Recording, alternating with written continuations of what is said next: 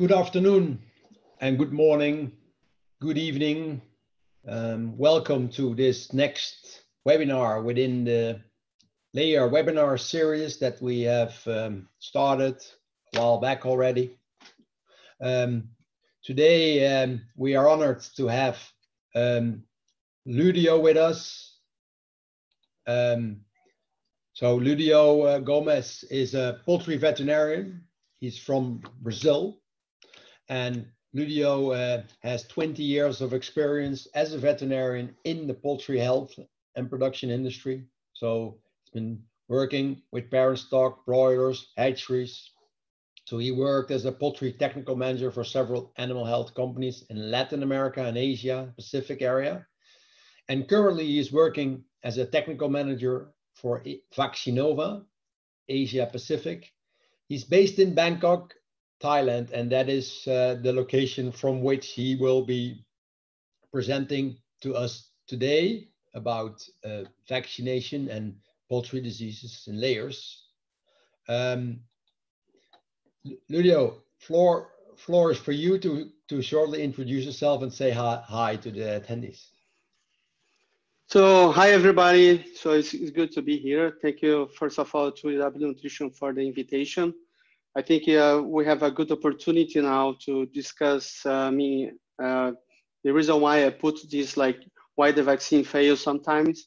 So basic questions, and I am bringing more and more information for the daily basis, for the practical perspective. So crossing what experience that I had also in Latin America, mostly in Brazil, in working here in Southeast Asia.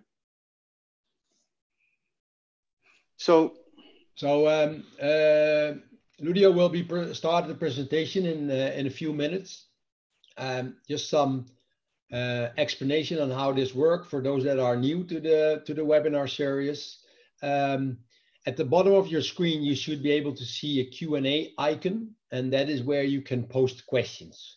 These questions will be addressed in the Q&A session at the end of the webinar, or if we are able, my panelists, my co-panelist and myself, if we are able to answer these questions during the webinar, we will do so. Any question that is really important to have Ludio answering it, or a question that is of general interest to the audience, we will address it in the Q&A session in the last 10-15 minutes of the webinar. At the end of the webinar, there will be a poll. So we ask you to take 1 minute of your time to leave to tell us how you experienced the webinar, so we can use this for future improvements of our webinar series. Explain that I will be functioning as a panelist, and I will do so together with my colleague Ruturaj Patil. Ruturaj, please introduce yourself. Hi all. My name is Ruturaj Patil. I'm working as a product manager for phytogenic liquids at EW Nutrition Germany. So presently I'm based in Germany, and I have completed my master's in veterinary medicine and MBA in international business. So I have a total 15 years of experience in poultry and international business. So as Twan has mentioned, during this webinar, I will be in the wings and answering your questions and supporting if any way needed. So thanks Twan. Over to you. Thank you. Yeah, and I realized that I forgot to properly introduce myself. I'm Twan van Gerwe. I am a poultry veterinarian, 20 years of industry experience. I've worked in the nutritional R&D as well.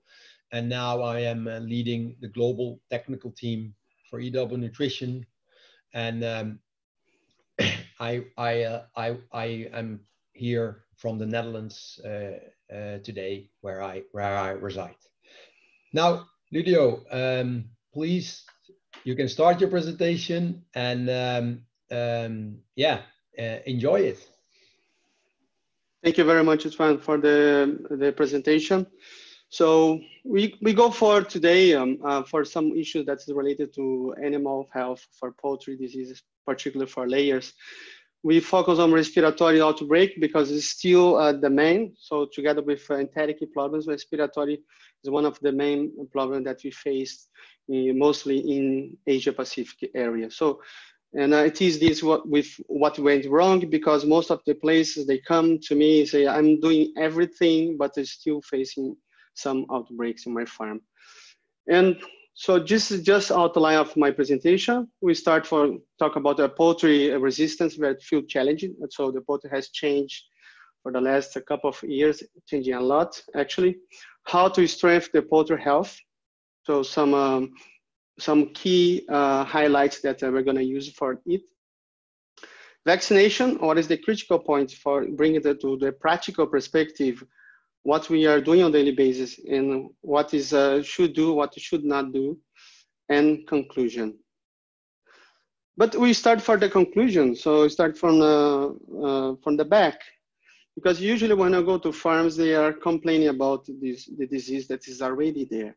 So you don't sometimes you don't have too much tools to solve, because they are already facing, and what you see is a kind of hot potato. People try to blame the vaccines, blame the application, blame the weather. They are blaming everyone, and chickens you never understand this. So the problem continue on the farm. So apparently we are improving the biosecurity. I see many companies, so key accounts, they are improving, they are putting a lot of effort to improve the biosecurity. But why diseases are still popping up? Why they're still coming? Why new diseases are popping up? If you see this, this graph is showing the disease. This is one of the key accounts in Southeast Asia, showing the disease that they're facing from the 90s up to 2015. And then what we see here is, so new diseases are really strongly affecting the birds. Some disease that in the 90s was not a big concern, like astrovirus. Currently this is a concern. And you see IBV, low pathogenic AI, so it's coming more and more, even though we're improving the biosecurity. One point that you have to discuss is that also the more you select, the more you see the lack of resistance in this bird. So this is what we expect to 2050 following this geneticist. So if you wait for the 2015, you see layers. See how many eggs, and at just 550 eggs, just 550 eggs at 100 weeks. It's a lot, no? It means that the performance will be pretty much good, but the resistance, we expect that is gonna go down. So this is what we are afraid of. And if you check for the disease perspective, there are a couple of papers published. I'm just pointing this one from 2002, showing that the higher the performance, the lower the capability to produce antibodies. And I'm seeing many companies struggling to get titers for ND, and then they put one more vaccine, a second, a third, a fourth, and still struggling to get, for example, HI titers. But if you see in the past, so the bird, they could respond better. So there is no free lunch. So the more you improve it, you take the risk also to have less resistance. And I think also some genetics line, they're trying to do their best to have the right balance with this. But here's how we think. So we go to companies, and they are pretty much well divided in boxes. So this is nutrition, this is husbandry, genetic, poultry health. But in the reality, this never happened such isolated. Everything happens at the same time. And people who deal with nutrition have to talk with animal health guys, because it has everything to do. And what I call in between these boxes, I call no man's land. So that's when you miss all the information, and then start open doors for outbreaks. Another point is that the virus and bacteria are constantly changing. So I think the one example that you can use clearly is Marek's disease. Is one of the diseases that is most studied throughout the years. So since long time, they have been studying, and what they notice is that roughly after every 20 years, the virus shifts the virulence for higher virulence. If you see here, in 2002, we expect, 2020, we're expecting to have maybe another different virus. And I'm seeing some places already facing different Marek disease, even though they are vaccinated with one or double shot of CVI vaccine for layers and for breeders. So this Marek's disease is still a huge, it's old disease, but it's huge concern. So one good example is Marek's disease outbreak that affect hardly Pakistan. And I also include here some places in Nepal, some other in Vietnam, but Pakistan it was really caught my eye because you saw huge, not only tumors lesions, but also some nervous lesions and high mortality, really high mortality. And we took those samples and we check. So don't get impressed for this slide, it's quite busy, but I just show you. So for cluster A, there is a cluster A, B, C, and D. For cluster A is basically the vaccine. What we got in these samples from there, we got, and this is the sample that we got, and then we check that there are differences in the number of amino acids. So it was clear that it's not a vaccine. And also there is we calculated a sequence of proteins, repeat sequence of proteins. So the lower the sequence, the more virulent is gonna be the virus.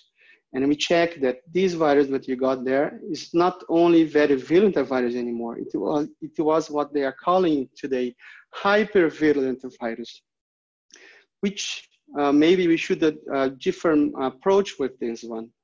So which we're still struggling in some areas, mostly in Southeast Asia, but also this in Pakistan. So what happened with IB, for example, infectious bronchitis? So in the past, we saw a lot of different strains that are called the variants, include the 491, so on. But what we're seeing on a daily basis now, so it changed a little bit. And you see, based on these papers published, like roughly 60%, they are related to Q-X and Q1 strain.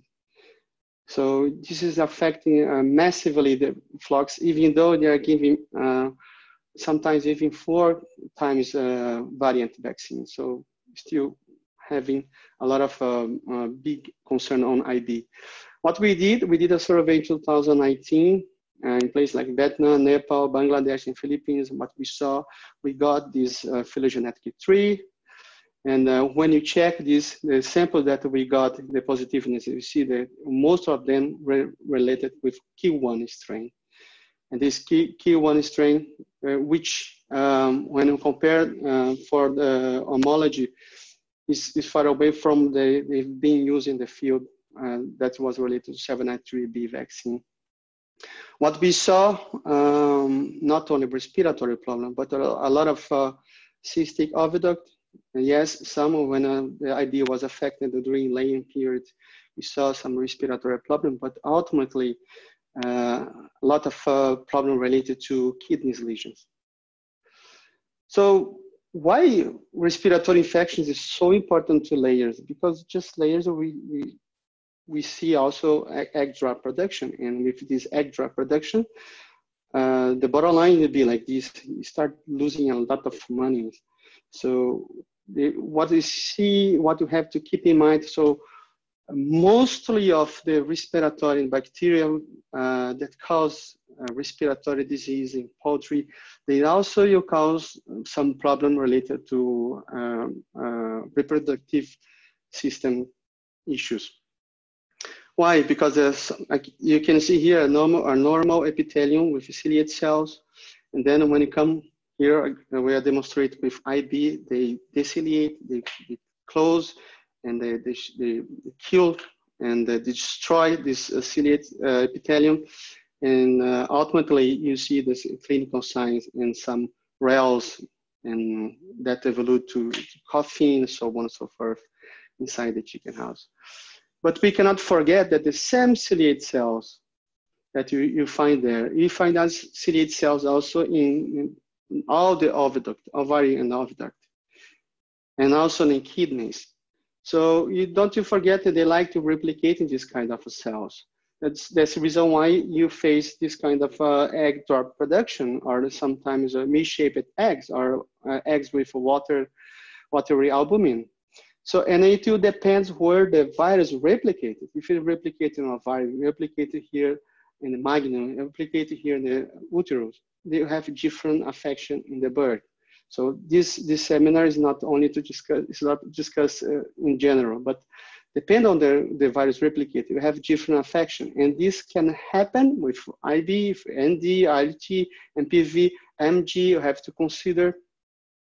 So all these that can affect the birds and the production. And when you see the production, you see this peak down. So it's different from, this is for IB, for example, sometimes Newcastle disease. So this peak down sometimes never return to normal curve. Me-shaped eggs, watery albumin. So mostly when they affect the magnum, you see this watery albumin. So in flocks, that's roughly 30 to 35 weeks of age. And this, we can see here in the video, when I open one egg. So we also start finding some casts inside the eggs that was related to APEC E. coli, so avian pathogenic E. coli. So these two ladies, IB and APEC, they start playing. And if you add this antibiotic resistance, it's a huge problem to the birds. Why we are so strict and putting and pushing farms that they do have to vaccinate it since the first day of age? Because if you have early infection, later on, when the birds should be on the peak, you see the silent layers or internal layers. And the consequence many times will be this kind of a cystic oviduct. So the bird should be protected before going to the farm, not protected, vaccinated, sorry. So if you cannot vaccinate it there, you should vaccinate it in the box, in the farm, before the start. So this is very important to have early protection. Another key point, and I have a lot of friends from Vietnam and also from Indonesia. They have been facing a lot of problems related to low pathogenic AI. I'm talking about H9N2. This H9N2 has been causing a lot of companies to go to bankruptcy in places that I told you before. And what we see, we don't see any change in the egg itself if they are alone, if the virus is alone. But you see this huge egg drop production, 40, 45%, and never come back again. And when you necropsy the birds, the only thing that we check is ovarian hemorrhages, which makes sense because the virus like to replicate also there. But in the reality, we see this kind of a salad of disease in farms. So I like to emphasize always that never happen alone. They like to come together for the outbreaks. In this one, for example, I went, I saw this IT, MG, and infectious colitis in the same bird. So, which is quite difficult to control. And I have to pick the worst one and start controlling this first. How to control? This is the question. So you have to do your homework. So this graph, I just love this graph, is showing that first, through the management biosecurity, given a good immune system, you reduce the challenging level, okay? And then you increase the resistance throughout the vaccination.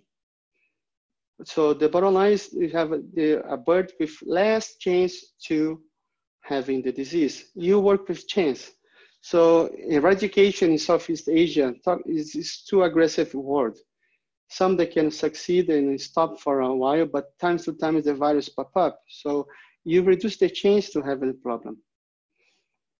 So I always use this kind. So I think who saw my seminars a couple of times, the virus never respect fences. So many companies, they have the biosecurity only fencing their property, and it's never enough. So someone can pass in front of your farm with birds for discharge that are full of Mareks disease, and then through the feathers, they get the birds. So how to control H9N2 in such situation? So remember that ducks, they can have the virus for a long time with absolutely no clinical sign. So very often we see layer farms with this kind of situation and having ducks in the backyard. So you have to choose. And one of the main problems related to layers farms is that most of them, they keep multi-age farm, have this kind that they put the DOC close to the birds that have 30, 35 weeks of age. And this is a disaster. So with this, you can perpetuate any kind of a disease, mostly Mareks, for example, and IB and the vaccine disease for a long time. We did a trial in Taiwan just to show we didn't change anything. We just keep, for example, before we had all the rearing and laying period in the same area. So we just change and split this. So, and then we put the rearing and laying different areas and see the result. So you see, even for enteric problem, respiratory problem, and expenses with antibiotic before and after. So this means a lot of money regarding this, a lot of less resistant to antibiotic, and because you have to use less than. Another point that is very common to see here, the over-trusting in disinfectant, and also it's true when you talk about COVID. I see many places that people that over-trust on this, not doing the biosecurity measures. So it's very common, go to farms. I call this magic disinfection tunnel, because people go from one side, they think they are contaminated, and they think that through the tunnel they transform in SPF human. It has never happened. So also for magic sprays. So you have to do homework for isolation, so on and so forth. It's not a matter of this. There is not even one paper showing that this kind of a tunnel really works. And I ask you, how to disinfect such a condition? This is one of the conditions you see a lot of infectious coryza. How do you control this? So you have the perfect condition for everything. I know that some of you have a very modern farms, but still open farm, this kind of condition is very common. And it's not a matter of giving more vaccines. It's a matter, again, to reduce the challenge in order that the vaccine can do their job. Water chlorination is very inexpensive. It's very easy to use it, but unfortunately, people prefer to use antibiotic instead of using good water sanitation. So chlorination, people are afraid to use it. Who knows me, I'm a fan of using this. I was using even the companies, production companies that are being worked with very good result. It means that less respiratory problem. And the tolerance is very high. You see these papers published. If you want, guys, I can send also a lot of papers published showing that chickens are very resistant to high chlorination. So my recommendation, you go through at least available 5 ppm, but I do work for layers at 10 ppm of chlorine. Overtrust in the vaccine. So this is a Newcastle disease.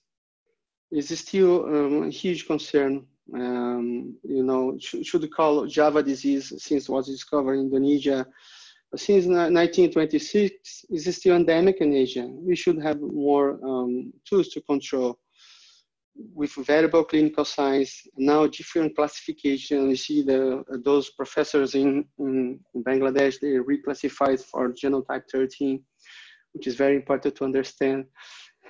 And unfortunately, the new technology, the chickens that are not understand as something that will solve the problem. So vector is a single-alone solution. Is still too risky if you have challenge. If you don't have challenge, it's okay. But if you talk to challenges from New Zealand to Vietnam, it's totally different reality. So still the old-fashioned live plus kill vaccine in yes, sometimes vector, you makes the difference. So another point is misdiagnosis or misinterpretation, or trusting too much in the lab, or using the lab as the whole new light. One point that I like also always to emphasize is MG. MG is still a huge concern in Southeast Asia. I would put in all Asia, and MS I put in all over the world. But MG, for example, people come to me that they are negative, and I just ask you, how many times did you sample? How many samples do you have that are used to sample? All these points is very important to try to control. For example, in this graph, if you sample before in the first 2 months, antibodies will be low. If you rely on antibodies will be low, but PCR positivity will be higher. So what you should do, you should collect both PCR and serology. Never rely on only one. And you see in the beginning of the infection, they have a high vertical transmission, but you still have low antibodies. That's the reason why I always emphasize the absence of evidence is not evidence of absence, as my professor Paulo Lorenzo used to tell me. So the fact that it's negative doesn't mean that it's really negative. You have to go into and dig deep inside the outbreak. So how to strengthen? First, before talk about respiratory disease, you have to focus on immune response. Is this bird capable to respond? And this is the top immunosuppression disease that we see. I think they can classify in the world. Definitely the number one is what I call the ghost of mycotoxin. Why I call the ghost? Because it's there, it's caused the damage or something, but people are just not looking for, not believing on this. Followed by IBD, chicken anemia, Marek's disease, real virus, and so on. Every day you have a different virus that they are reclassifying as a immunosuppression virus. And if you think that you should not talk to feed meal manager, you should just take a look at this graph. This is the titration ELISA for Gumboro disease and Newcastle disease in different treatment from 0 ppb, I talk about ppb, not ppm, of aflatoxin, up to 400 ppb. You see that the higher the mycotoxin challenge, the lower the response for serology perspective at 6 weeks of age for broilers. And we have to take care of this. Why? Because this can cause a huge damage to your farm, and sometimes you don't realize it. So what does gut health has to do with all this immune response? It has everything to do. Since gut is considered one of the biggest immune system organs, so most of the IgA is located there. The bird is eating every single day different vitamins, different everything. The gut has to deal with this. So the immune system has to be very strong. And one thing I like to always show is this one. So you see this graph, this is the age, and this is the bursa weight. So for these birds here, they just arrive and they give food and water at the same time. For this one bird right here in this line, they just wait for 24 hours. You see that the bursa weight will be quite lower. So it means that the earlier the bird get in the farm, start eating properly, eating well, available, ad libitum, the better you be the response for not only for the gut, but all the immune system. So the earlier they get, the better you be. And don't you forget the gut is part of the mouth, so mucosa-associated lymphoid tissue, and most of IgA comes from this area. What we did also to cross this information in the past, when I was still working in Brazil, we did this with the support of Immunova. So it's a company that do cytometry in Brazil. So with Federal University of Paraná. And what we check, so because this company, they have a high mycotoxin problem during the high humidity season. What they did in a large scale, they compare when they use 1 kilo of mycotoxin by the per ton versus 2 kilos, which supposed to be better because the challenge not only with aflatoxin, but also fumonisin was higher. So they come up with, okay, let's do a cytometry to see what is the difference for this after the vaccination with IBV and IBD. So one of the cells that were counted was CD4, so TCRV beta 1, that this cell is related to IgA. I mean, they help to formation for forming IgA. So, and ultimately you have more IgA, you have a more local protection for respiratory disease. So have a more condition for local protection. And what we see here for this 100 vaccine in 1 kilo, the vaccine plus 2 kilos and only the vaccine, you see at the 14, 21 days of age, you see a higher amount, significant amount, higher amount of CD4 or T helper, and for this case, for example, that you ultimately produce more IgA. They give you more condition for that. So maybe for the future, you can also challenge the birds seeing this difference. Another point that is really causing stress, causing a huge immunosuppression is stress. If you stress the bird, you have a problem to response. One of the points is related, for example, with IoT. So when you give the vaccine here, there is 0, and then you see the peak of replication, positiveness, and then the virus goes down, and they stay in latency in trigeminal ganglia. So they stay there. So it's normal for the vaccine also, sometimes feel the virus can stay there. So if you have some stress, what happens is start having different peaks, even with the vaccination. And that's what they complain about reaction sometimes. So have a cycling, and increases the chance of the virus mutation. What we do for the vaccination, what we try to do, first of all, live vaccine are very important. Companies might make more money with a kill vaccine, but for your farm, live vaccine is far more important, if you can tell, because they block the virus since the beginning. If this blocking fail, you have a second layer of protection that will be systemic, which then kill vaccine you play a very good role.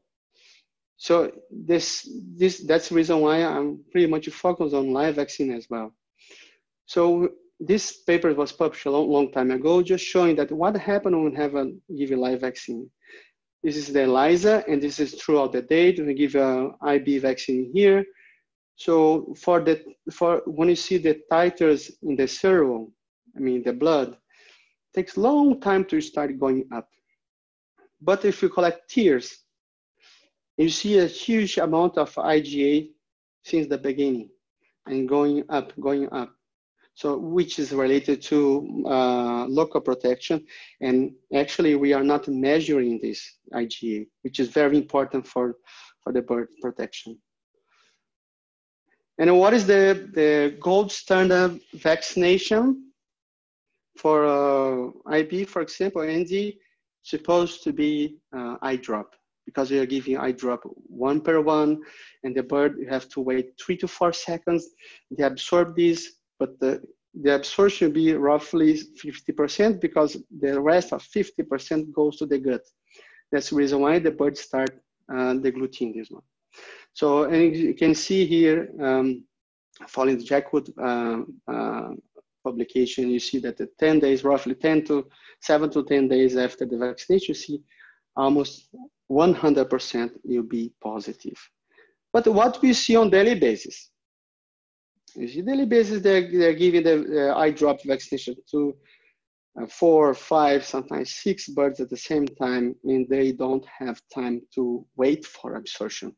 If you don't try, we struggle to training, but this happens on daily basis.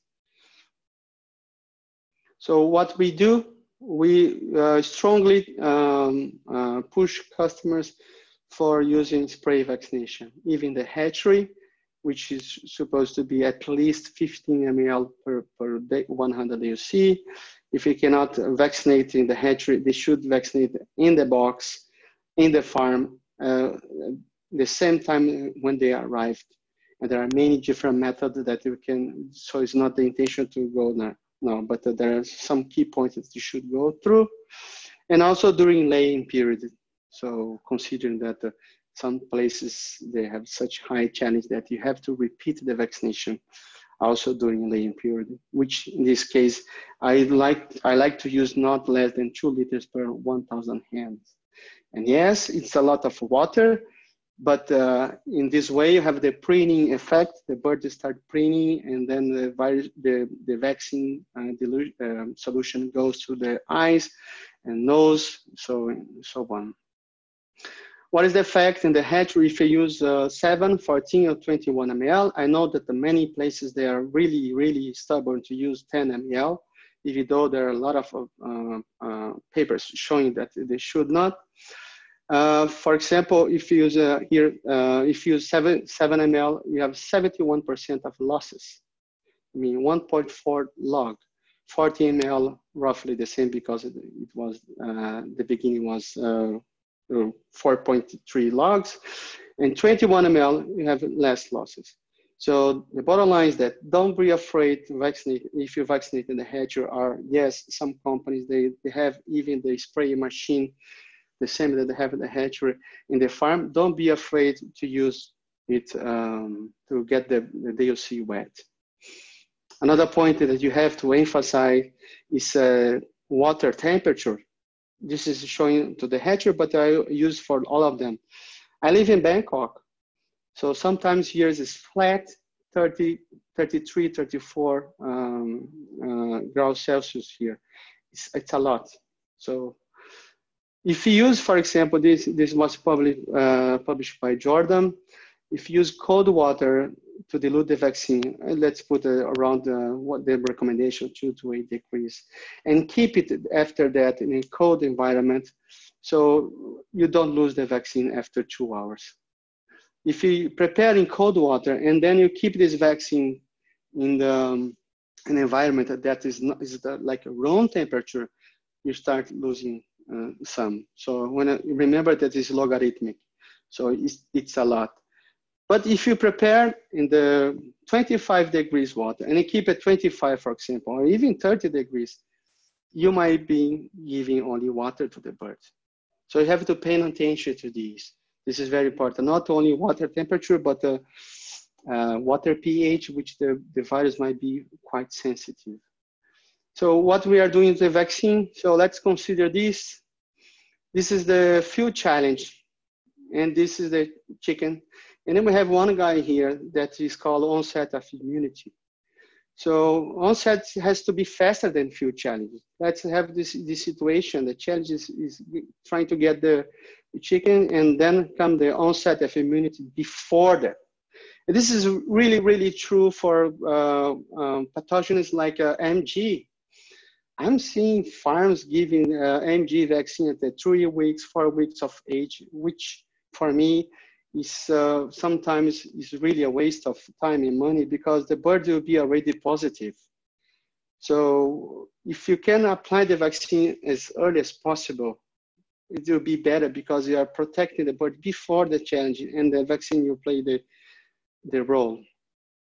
And one of the last slides are coming through. So, I mean, you have to adjust the vaccine homology to the challenge. This is true. So there is the tendency, this is the percent of homology, this is the percent of protection. there is a tendency that the higher the homology, the lower the protection, but sometimes you have a lower homology, but higher protection. What you have to do is try on. So not always they work at the same time. So the phylogenetic tree and homology are good stuff only as a reference, but you have to try on real life as well. And this one for ILT vaccination, I see a lot of people working me and complaining about reaction for ILT. This was published in 1999, and I think this is still used today. It's very nice to see that, for example, if you give ILT vaccine by eye drop, you have a peak very soon, roughly 90% of the bird to be positive. And then they go down. So they did the work for boosting IgA here and protect the bird, and they go down. So you don't need that much. They keep the IgA there. If you give it by water or spray, you see the lower peak in the beginning, but then it starts going up. What the hell is this going up? This going up is like no more than a rolling reaction. And that is that when the people call you that doctor, I'm seeing a lot of respiratory problem after ILT vaccination, so on and so forth. So you should use it. If you can use by eye drop, it'll be better. If you cannot use by eye drop, you can use by nose drop. Is one option. If you cannot use by nose drop, you can use also by vent brush. Okay, the last one will be by water. So in the past, the vaccine were developed, even both of them. So mostly, so for example, tissue culture is only for eye drop, for example, but were developed for individual application, not for drinking water for someone. But when the poultry business started growing, they start having the necessity to go for mass application. And then when you open doors for this recycling, and also, as you know, you can also shift the pathogenicity of some virus in the field. So individual applications is still gold standard for ILT. You need to have people enough for application. And last but not least, people are still worried about overreaction. So you have to choose what you have to do. If I'm seeing in places that the bird that has good immune system, less reaction, plus the right rate to apply the vaccine. In conclusion, so it's always uphill battle, and uphill battle. It's never easy to control. And you see that the birds, you get more sensitive. So there is no way back. So the bird, you get better, period. But more sensitive. So chickens are getting more sensitive through the time. Be aware, new disease can pop up. Viruses and bacteria are constantly changing. So add that, this will be complicated. Biosecurity, back to the basis, training. Before anything, build a strong immune system. If the chicken doesn't have a strong immune system, they cannot respond. So we are wasting your money. And vaccination can do a very job, but when you need. So I work with vaccines, and sometimes they say you don't need that much vaccination. So all you have to do is adapt to the way you're applying for. Excess of a vaccination is also quite costly. So you have to adapt and use it wisely, depending on the challenge. When it's necessary, in accordance with the challenge. This is very important. And last but not least, in a correct way. With this, I'd like to thank you for your attention. Sorry, I might extend a little bit, but we are open for questions.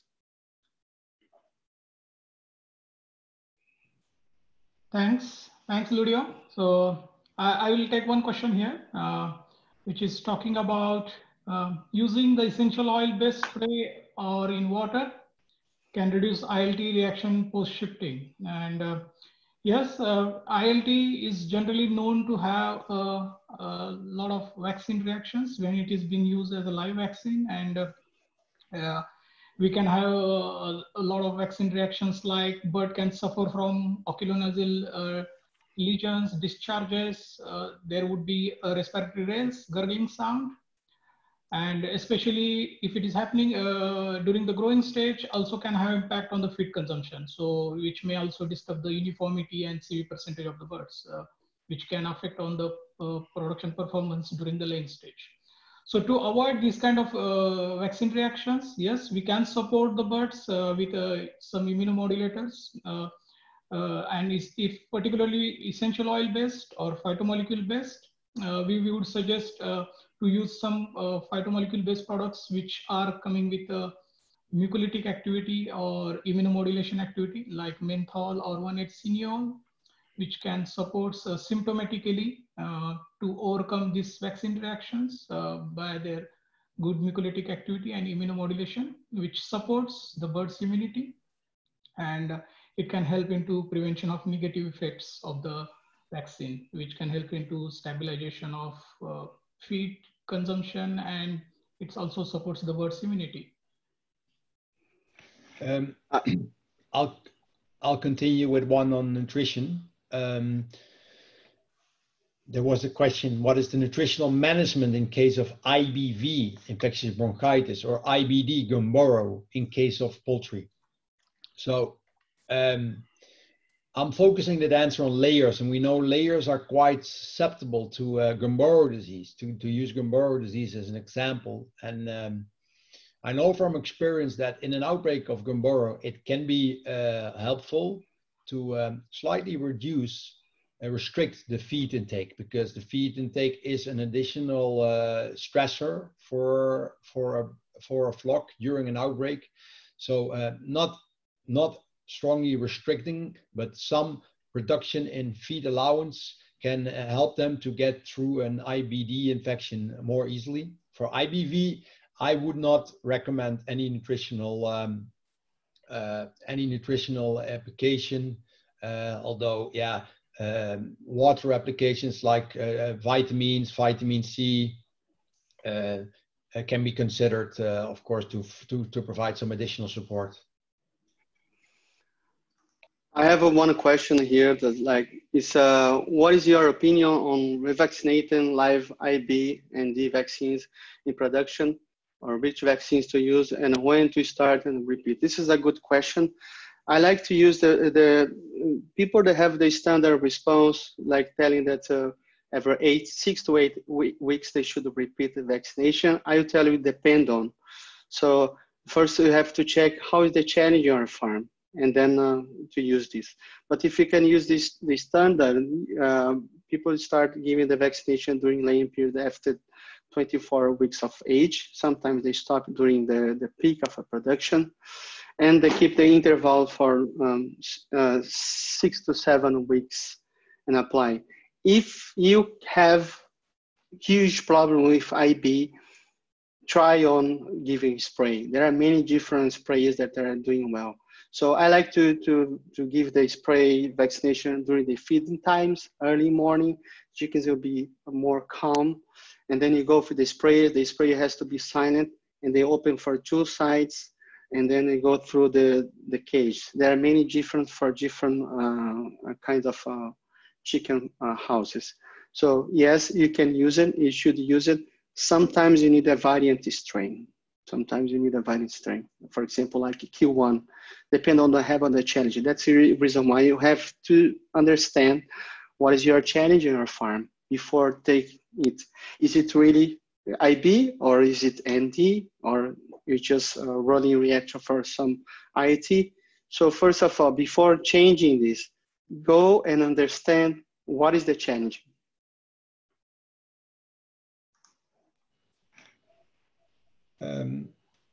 Yeah, there's a question, a practical question about live vaccination, and if antibiotic treatment needs to be stopped at the time of live vaccination. If the live vaccination is a virus, and particularly when you apply it separately from the way how the antibiotic is being applied, so either by spray when antibiotics are done by the water, but even in general, they do not interact with each other. But it's always good practice when you apply a vaccine through the drinking water that you have the cleanest possible water to avoid any risk of inactivation of the vaccine, which is typically a virus and very sensitive to the desactivation. So if at least at the time of vaccination, which is only a short period, I would always take out the antibiotics from the drinking water if vaccinating through that same route of administration. When you apply by spray, you don't have to stop antibiotic treatment. There's one question here. In broiler breeders, how can I control the ILT reaction, which you are seeing after 45 days of the vaccination? If you're seeing the reaction for ILT, it means that the application, you're having problem. Among the vaccines, if a tissue culture, a chicken embryo, there are different reaction, but sometimes if you have a high challenge, you should go for chicken embryo vaccine. If you have a controllable challenge, tissue culture can play a good role. But as long as I know here, the challenge in Southeast Asia, for example, is quite high. They go for chicken embryo.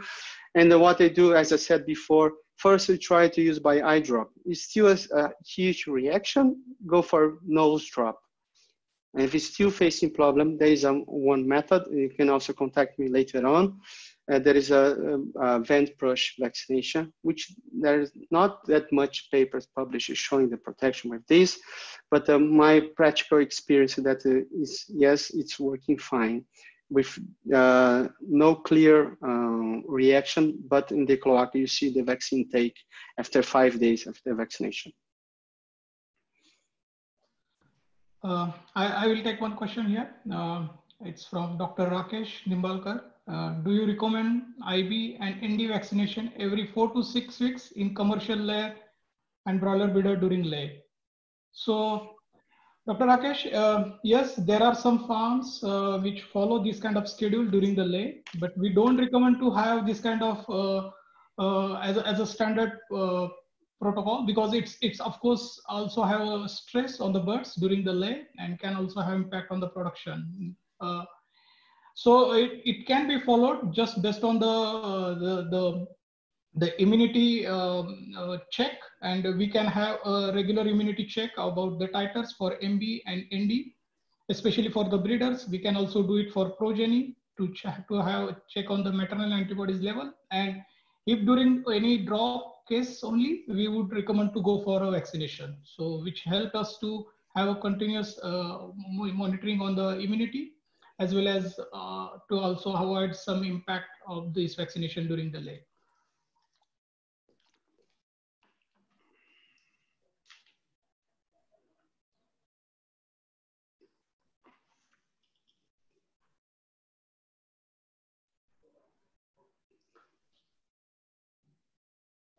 Doctor?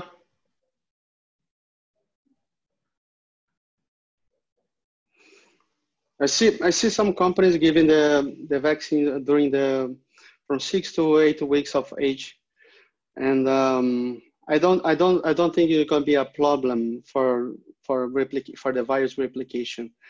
You do have to pay attention to the rolling reaction. Check if there is any MEG problem before that, and if there is a MEG, you increase the chance of a rolling reaction with them.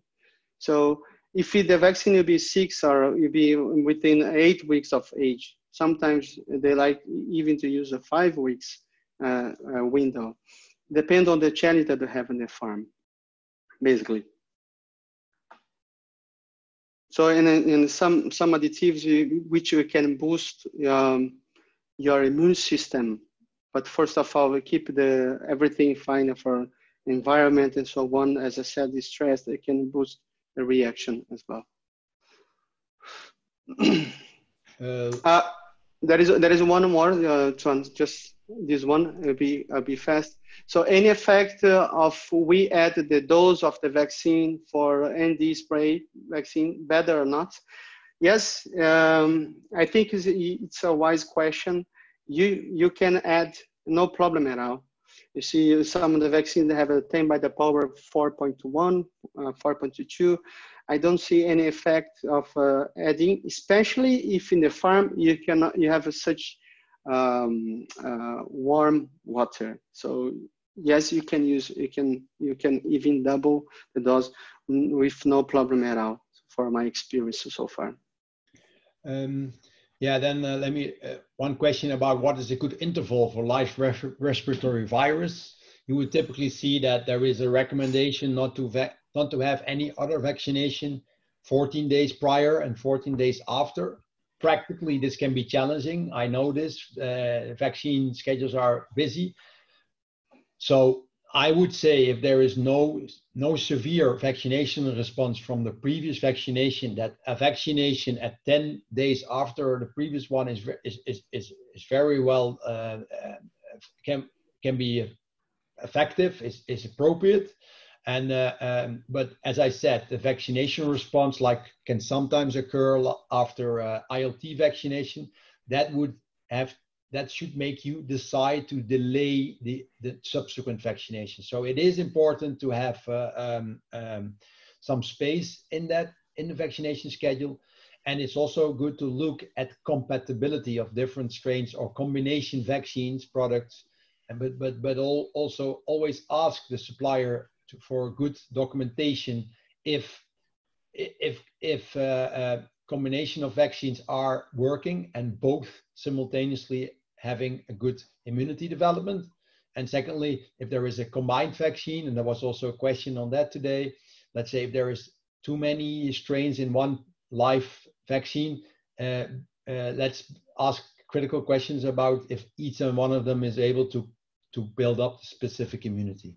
So Ludio, you can address one final question, and then we need to move towards the end already. There is one here.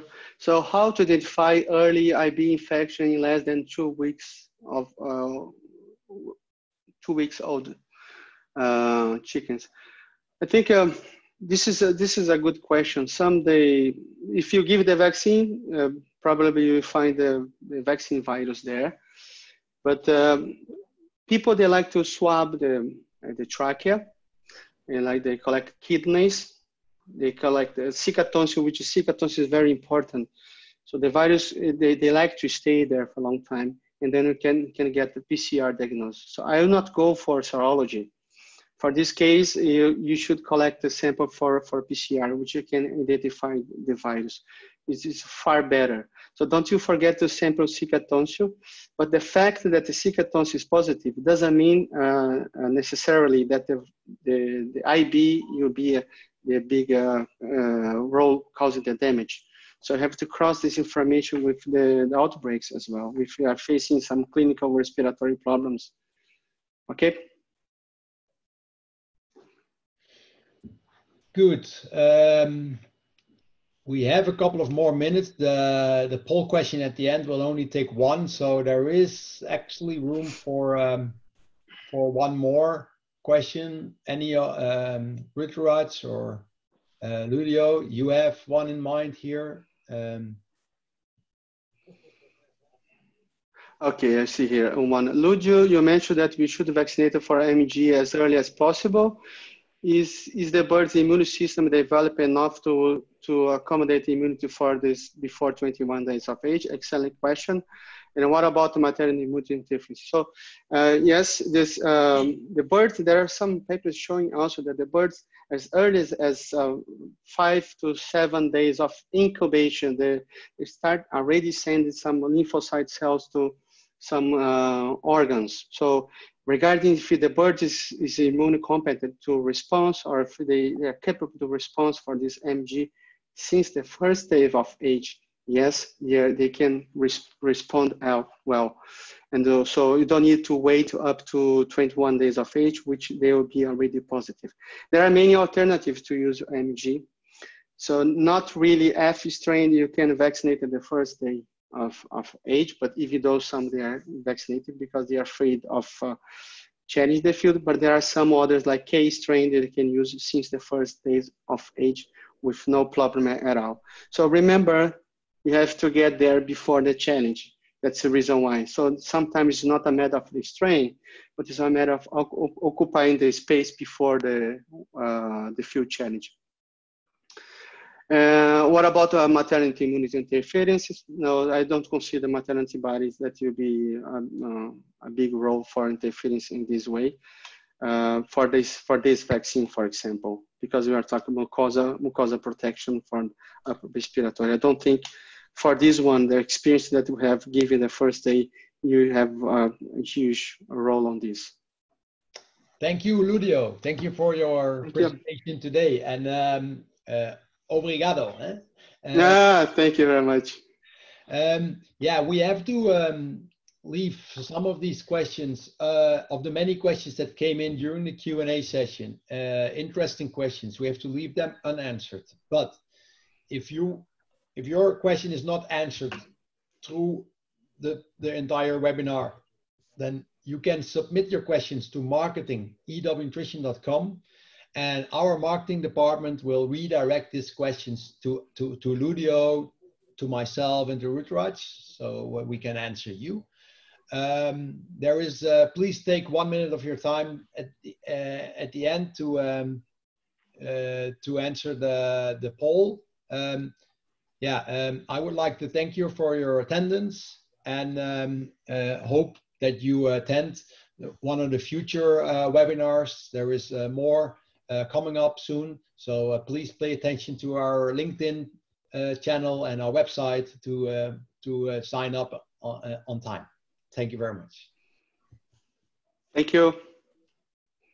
Thank you, Twan, and thank you, Ludio. So there was one point that one of participants was asking about the presentation. So this recording would be available on EW Nutrition webinar page. You can see this recording after a couple of days. It would be available there.